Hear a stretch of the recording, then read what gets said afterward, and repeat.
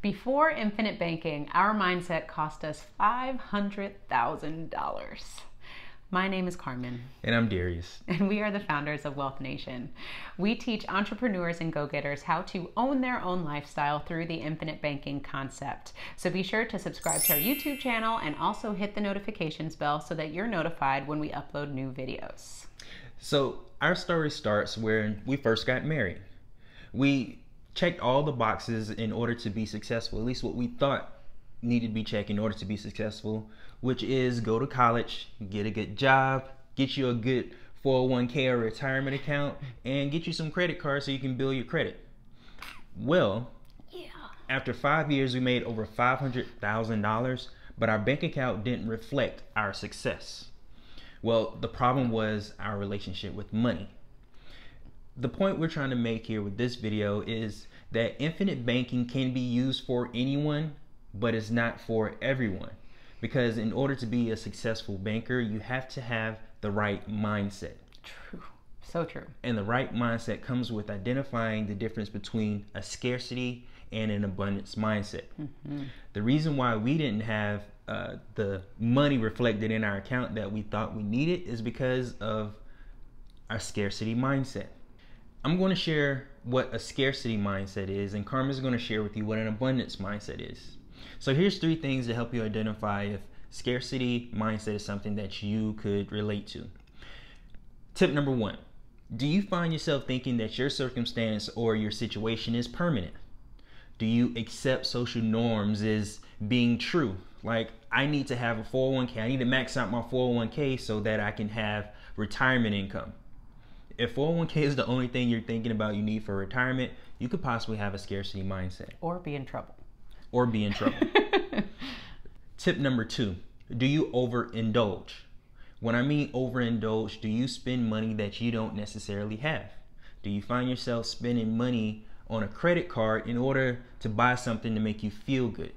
Because being an emotional spender does not go well with being an infinite banker. Because if your emotions run your finances, you have a huge problem. Yes. Tip number 3 is, do you have negative self-talk? Do you find yourself saying things like, I can't, or I'm not able to learn this because, or I'm too old, or I'll never learn this new language? But. Right. If you find yourself telling yourself things like this, then you have negative self-talk, and it does not go well with becoming your own source of financing, because wealth is a mindset, period. Mm-hmm. And again, the reason why we're sharing this with you is because we find that as we're getting more exposure on YouTube and people are reaching out to us, some of the conversations that we're having is people are getting into infinite banking for the wrong reasons, mm-hmm.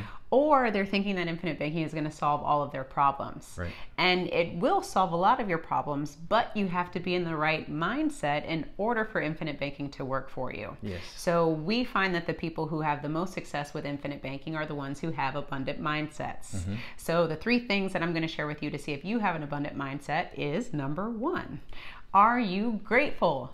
Do you share gratitude with everything that you experience in life? Mm-hmm. For the roof over your head, for the people that you meet?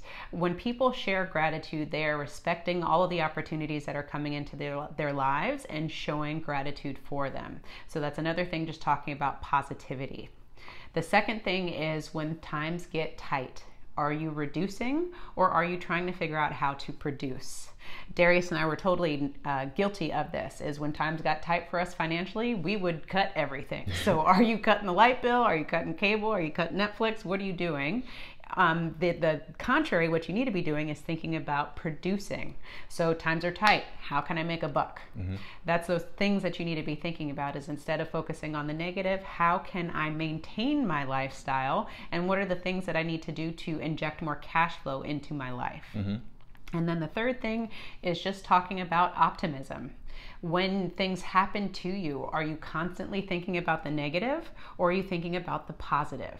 So if times are tight, are you thinking about the negativity in it, or are you thinking about what you can learn from the opportunity? Mm-hmm. All of these points that I just made are talking about an abundant mindset.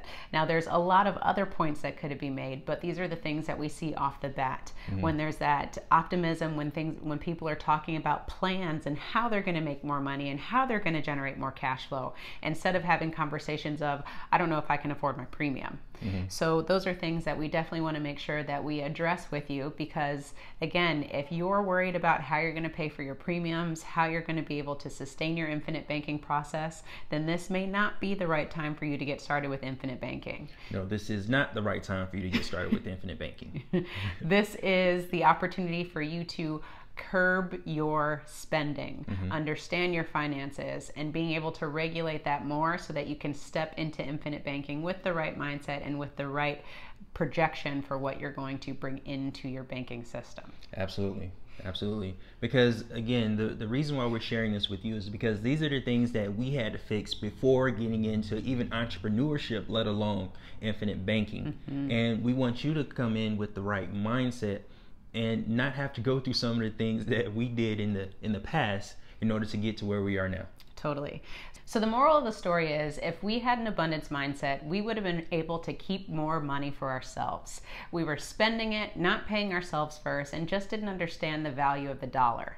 So for us, again, we're just sharing this information with you because if you approach us about infinite banking and we find that maybe you don't have the right mindset just yet, we're not going to put you into a situation that you may not be ready to handle. So we want to make sure that everyone gets into infinite banking for the right reasons and has a plan as far as how they're going to pay their premiums, how they're going to pay back the loans, and be diligent to the 3 rules within infinite banking.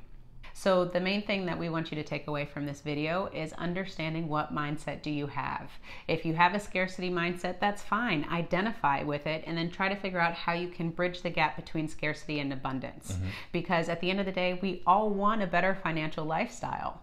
And the only way that you're going to be able to do that is to curb your mentality and start thinking in ways of abundance instead of scarcity. One thing that we know is that the financial industry doesn't necessarily talk about the psychological piece of your finances, and that's probably 90% of it, because you can always have the best intentions of budgeting and maintaining your finances, but when it comes down to the execution piece of it, if you don't have the right mindset, that's going to hinder your performance. And we don't want you to bring that into infinite banking, because the whole point of this is to create a legacy for the next generation. If what I said about scarcity mindset resonated with you, what I want you to do is look below and download our free 52 ways to own your own lifestyle guide. What this guide helps you do is focus on opportunities instead of setbacks, because what you focus on expands. Let's start thinking about different things that we have within our control to grow our financial future for the better. Well said. And if an abundance mindset resonated with you, then use the link below to apply to become our client so we can help you create your own banking system. Thank you very much for watching our video. Make sure you subscribe to our YouTube channel and follow us on Facebook and Instagram at wealthnation.io. And remember, own your own lifestyle, or someone else will.